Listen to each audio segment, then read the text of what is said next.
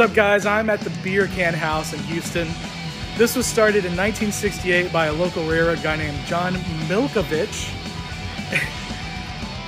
There are over 50,000 cans and bottles of beer that cover this house.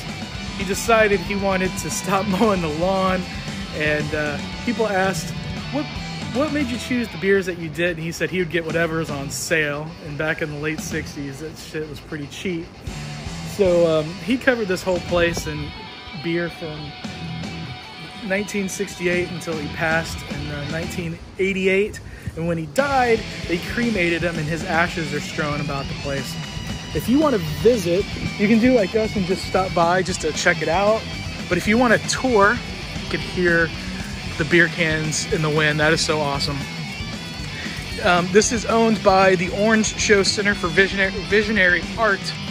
And due to the COVID, they're open from 12 to 5 Saturday and Sunday, and you have to get your tickets online ahead of time.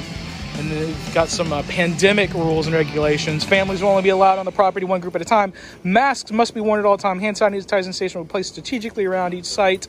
We offer cashless transactions, so no money. Employees will disinfect restrooms, countertops, and other public tractor seats and doorknob. Okay, so this is more for the actual Orange Show down in South Houston. But get a look at the driveway going back to the shed back there, just covered in beer cans. You've got the beer can tops hanging down, chiming as wind chimes. It's a pretty cool little sound we had there.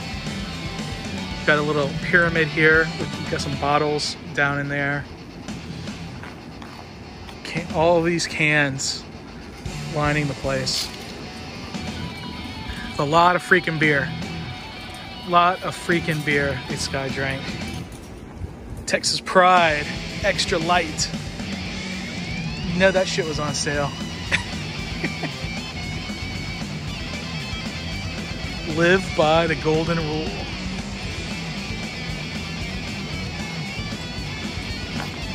They've got mail.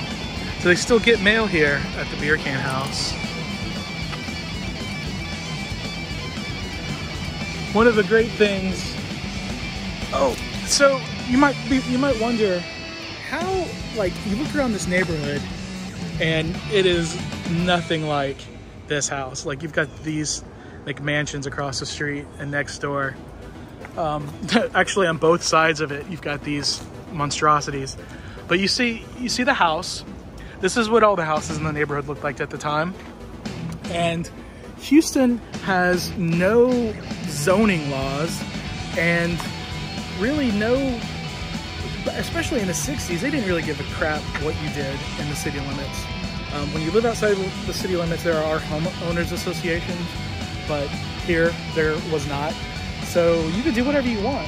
And that actually, the fact that he did that saved this house. Like I said, almost all the other houses in this neighborhood have been demolished and replaced with these modern pieces of garbage. But this house will be here, hopefully forever, preserved through the generosity of art donors and the Orange Show Foundation. So this is something that you won't see in most other cities because it just wouldn't be allowed. But that's one of the great things about Houston, is you can do something crazy like this with your house if you want. So it saved this house from being demolished and replaced like some of these other houses. Look at this. It's just surrounded. It's just surrounded by these. Very cool. Definitely check it out on your most epic adventure. Oh shit, that was corny.